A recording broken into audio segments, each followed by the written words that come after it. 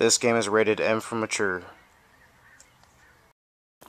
Hey, my name is Joy Beast and I'm here to talk about Borderlands 2.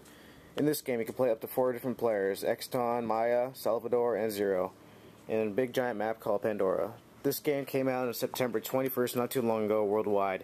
You can play this game on either PC, PlayStation 3, or Xbox 360. From what I've heard, you can generate up to multiple guns in this game, so I guess it'll keep you busy. And I also heard this game is pretty awesome from the buyers. But also, I've been hearing some rumors that the graphics are not really that great.